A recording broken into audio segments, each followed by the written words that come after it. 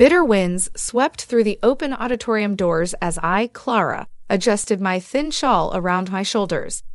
My fingers were crossed tightly, waiting for the announcement that would decide my daughter's future. As a single mother, I had sacrificed everything to provide Emma with the best education I could afford. This scholarship was the key to her dreams, the culmination of all our hopes. Students and parents were anxiously chattering amongst themselves, their breaths creating fleeting clouds in the crisp air. The dean took the podium, adjusting his glasses. "Ladies and gentlemen," he began, his voice carrying weight, "it's a significant day for all of us as we gather to announce this year's scholarship winner." I squeezed Emma's hand, feeling her nerves as much as my own. Our combined dreams rested on this announcement. Against all odds, the dean continued with a dramatic pause. "This year's scholarship goes to Tristan Carmichael." The auditorium went silent for a split second before whispers erupted like wildfire. Tristan Carmichael, the son of the wealthiest family in town? The murmurs grew louder, the shared shock palpable. His academic record was mediocre at best, and everyone had anticipated that Emma, with her outstanding grades and extracurricular achievements, was the obvious choice. Next to me, Emma's face turned pale, her eyes glistening with tears she was fighting to hold back. "It's okay, Mom," she whispered, squeezing my hand back, trying to comfort me when it should have been the other way around. My friend Jenna, another parent, leaned over, her face a mask of disbelief. "This doesn't make any sense, Clara. Everyone knew Emma was the front runner. There's something off here." I nodded, struggling to contain my rising anger. "I don't understand. She worked so hard, Jenna." Another parent, Marcus, chimed in. "It's politics, Clara. The Carmichaels have their hands in everything."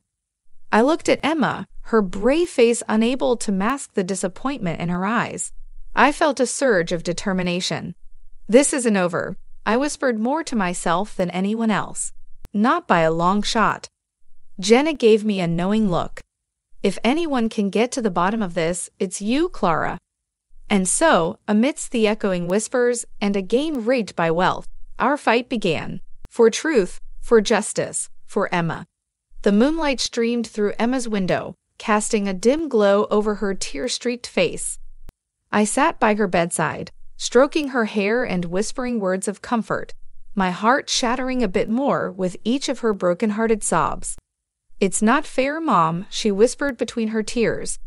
"I worked so hard. What did I do wrong?" "You did nothing wrong, Emma," I reassured her, though my own doubts gnawed at my mind. "You're brilliant, kind, and deserving. Sometimes life throws us curveballs." Emma's eyes met mine, her pain evident.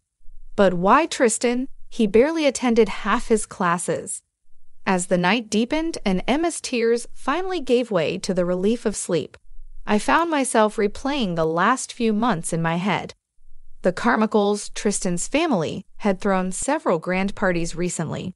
Though I never attended, they weren't exactly my crowd. I heard that members of the scholarship committee were often seen enjoying the Carmichaels' lavish hospitality. The dots started to connect. A few days later, our small town held its annual spring festival. The entire community turned out, filling the streets with laughter, music, and the tantalizing scent of freshly baked pies and roasted corn. As Emma participated in a singing competition, I wandered around, buying homemade jams and admiring crafts. My aimless wandering brought me close to a tented VIP area, presumably for the town's elite. I wouldn't have paid it any attention if not for the familiar laughter that floated out. The Carmichaels. Curiosity piqued, I discreetly moved closer, hidden behind a tall shrub. Mrs. Carmichael's shrill voice was unmistakable. "I still can't believe we pulled it off," she giggled. "Oh, come on, darling," replied a male voice, probably Mr. Carmichael. "Money talks, as always." Another laugh. "True, but imagine the look on Clara and her daughter's faces when they heard the announcement." Their gleeful laughter sent shivers down my spine. Fury bubbled within me, but I maintained my composure, focusing on every word. A third voice, one I recognized as the head of the scholarship committee, chimed in, "You know, the girl did deserve it. But a deal's a deal." The conversation shifted to more mundane topics, but I had heard enough. With each heartbeat, my resolve solidified. The Carmichaels had played dirty, but I wasn't about to let them rob my daughter of her dreams. As I walked away from the tent, my path crossed with Jenna. One look at my face, and she knew something was up. "What happened, Clara?" she inquired, her brow furrowed with concern. Pulling her aside, I relayed everything I overheard. Her shock mirrored my own. "We need to expose them, Clara. This can't stand." I nodded, determination filling my every pore. "I promise, Emma will get the recognition she deserves, and the Carmichaels will pay for their deceit."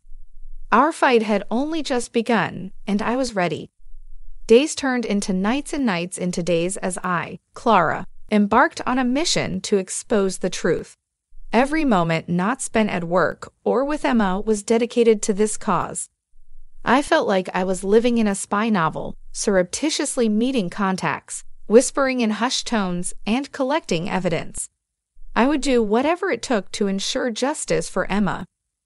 One evening, as I was poring over bank statements and suspicious transaction records that might link the Carmichaels to the scholarship committee, my old college friend Marcus, now a journalist, rang me up. "Clara," he began hesitantly, "I've been hearing things about what you're trying to do. If it's true, I might have some contacts who can help." Gratitude filled me.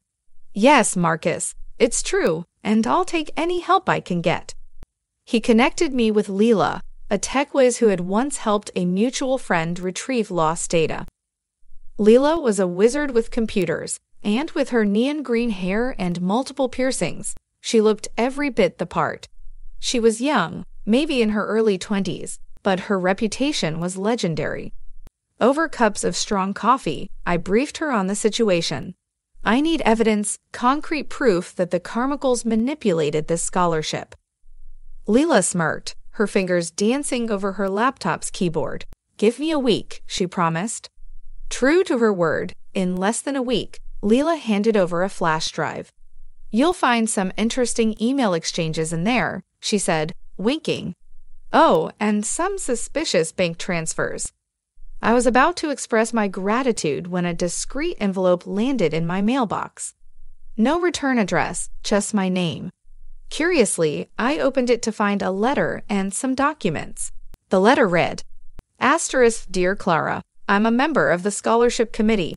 My conscience won't let me be a part of this heinous act any longer. Find enclosed evidence of the Carmichaels' bribes and manipulation. I can't reveal my identity for fear of repercussions, but I trust you'll use this information wisely. An insider with a conscience asterisk." Tears filled my eyes. This was it, the breakthrough I had been waiting for.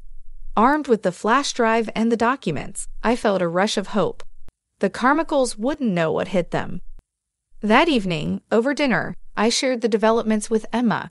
She listened, eyes widening, her dinner growing cold. "Mom," she whispered, gripping my hand tightly, "you're incredible." I squeezed back, a tear trickling down. "I promised you justice. We're close, sweetheart." The wheels of justice were finally in motion, and nothing could halt their momentum now. The following weeks were a whirlwind, unlike anything I, Clara, had ever experienced. As the first rays of sunlight streamed into my kitchen, my phone buzzed with an incoming call. Marcus' name flashed on the screen. "Clara," he began without any pleasantries, "I've talked to my editor. They want to run the story on prime time. Are you ready for this?" I took a deep breath. Yes, Emma deserves justice. In the days that followed, my living room transformed into a makeshift interview set. Bright lights, large cameras, and a constant hum of activity became the norm.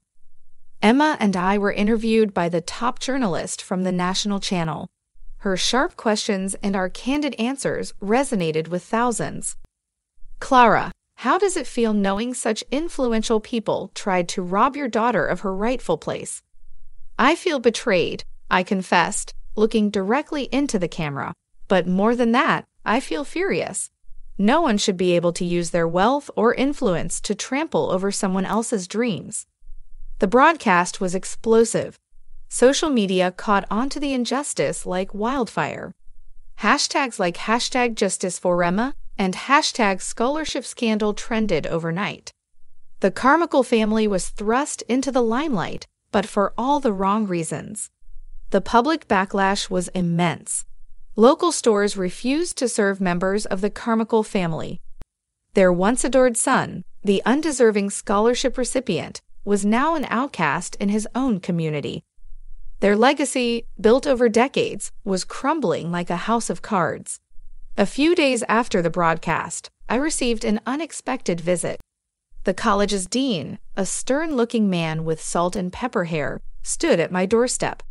"Ms. Clara," he began, his voice quivering slightly, "we are sincerely apologetic for the oversight.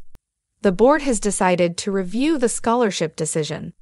"It's about time," I replied, trying to maintain my composure. What followed was an intense scrutiny of the entire scholarship process. The results were as expected. The Carmichaels had bribed key members of the committee, skewing the process in their favor. The college revoked the undeserved scholarship and, in a very public ceremony, awarded it to Emma. She stood on that stage, a symbol of hope and perseverance, her eyes shining brighter than any medal or award. The legal repercussions for the Carmichaels were swift and severe. Charges of bribery, fraud, and even some previous undisclosed white-collar crimes came to light. The mighty had fallen, and the world was watching. One evening, amidst the chaos, I sat with Emma on our porch. The weight of the last few months evident in our eyes, but our spirits were unbroken.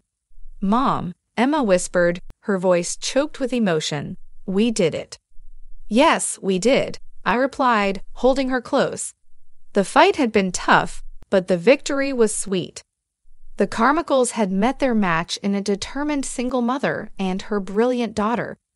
The world now knew that truth and justice, no matter how delayed, always prevailed. The air in our home was electric. Newspapers and television channels were filled with Emma's story. She became a beacon of hope, a symbol of perseverance against injustice. The most significant triumph for her wasn't just the scholarship, but the outpouring of support and respect she gained from all quarters. My phone rang incessantly. Deans from prestigious colleges, representatives from scholarship programs, and even the heads of several academic institutions wanted a moment with Emma. They were not just impressed by her grades, but by the young woman she had become, resilient, strong, and graceful. "Mom," Emma began one morning, spreading out several college brochures on the kitchen table. "Look at this. MIT, Harvard, Stanford. They're all reaching out." I leaned in, glancing at the myriad of colors and college logos. "You've earned every bit of this, darling." One evening, as we sat sipping tea, there was a soft chime from Emma's laptop. A new email notification flashed on her screen. With bated breath, she opened it. The email was from Oxford University, offering her a full scholarship to pursue her desired course. Tears welled up in Emma's eyes. "Mom, this is beyond anything I had dreamt of." "I always knew you were meant for great things," I said, enveloping her in a warm embrace. As the weeks turned into days and days into hours, the moment of Emma's departure was upon us. Our little home, which had witnessed so much, laughter, tears, hope, despair, was filled with a bittersweet feeling. On the date of her departure, our driveway was filled with suitcases. Emma was dressed in a simple white tee and blue jeans, her hair tied back, and those familiar determined eyes shining bright. I took a deep breath, trying to hold back my tears. "Remember, life will throw challenges at you, some fair and some not. But always stand tall, be true to yourself, and keep moving forward." Emma looked at me, her eyes glistening. "Mom, everything I am, everything I've become is because of you. You've been my rock, my guiding light. I promise to make you proud." We hugged, and in that moment, the world seemed to stand still. The pain of parting was sharp, but the pride I felt for Emma was overwhelming. She boarded her flight, and as I watched the plane take off, soaring into the vast blue sky, I knew Emma was on her way to not just pursue her dreams, but to conquer them. I had not only secured a future for my daughter, but had also taught the world a lesson that privilege, when unchecked, could topple even the mightiest. But above all, it reaffirmed the belief that with determination and truth on one side, justice would always prevail. The first hints of autumn painted the town golden. Leaves swirled in the breeze, creating a carpet of amber and copper. As I sat in our quiet home, memories of Emma surrounded me, her childhood drawings still stuck to the fridge, her favorite books lining the shelves, and her soft blanket draped over the couch. It was in these silent moments, with the fireplace crackling softly, that I felt the weight of her absence most. One chilly morning, my phone buzzed to life with a stream of notifications. As I swiped to view them, my heart swelled with emotion. Messages flooded in from family, friends, and even acquaintances, all linking to the same news article. The headline read, "Emma Lawson, the rising star in genetic research."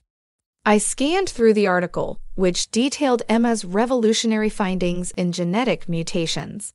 Her research promised to be a turning point in treating several hereditary disorders. As I read, pride welled up in my chest. My little girl, making such significant strides in the world of science. Later that week, while sipping my morning coffee, I caught a familiar face on the television.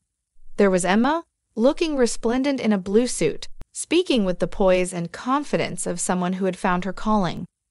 The interviewer, a stern-looking woman with sharp glasses, leaned in. "You've achieved so much in such a short time, Emma. To what do you attribute your success?" Emma's eyes glistened, and her voice softened. "It's all thanks to my mother, Clara. She taught me the importance of integrity, perseverance, and the belief that when you stand up for what's right, the universe stands with you. Every experiment, every late-night study session, every achievement, she's the force behind it." I felt a lump in my throat, tears threatening to spill. As Emma continued talking about our journey, our challenges, and the scholarship scandal, I was overwhelmed with emotion. Through it all, our bond had only strengthened. That evening, as the sun painted the sky in hues of pink and gold, my phone rang. Emma's familiar face lit up the screen. Answering the call, I was greeted with her radiant smile. "Hey, Mom," she said, her voice tinged with excitement and exhaustion. "Darling, I saw the interview. I'm so incredibly proud of you." Emma chuckled. "I knew you'd be watching. Honestly, Mom, I just wanted the world to know about the woman who made me who I am. Every accolade, every recognition, it's as much yours as it is mine." We spoke for hours, sharing updates, laughter, and a few tears. As we hung up, I leaned back, a contented sigh escaping my lips. The battles we'd faced, the obstacles we'd overcome, had led to this moment. A mother basking in the success of her child, and a daughter eternally grateful for the unwavering support of her mother. In our struggles against privilege and deceit, we discovered the true strength of our bond. And as Emma's star continued to rise, I remained her anchor, a constant reminder of where she came from and the values that would guide her future.